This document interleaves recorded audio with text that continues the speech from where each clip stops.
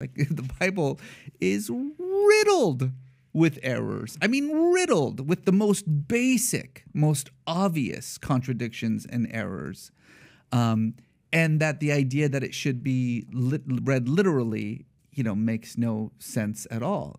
And so once you start understanding the chasm between the man Jesus and how he became the Christ of Christianity, it's really hard to continue to follow the Christ of Christianity any longer.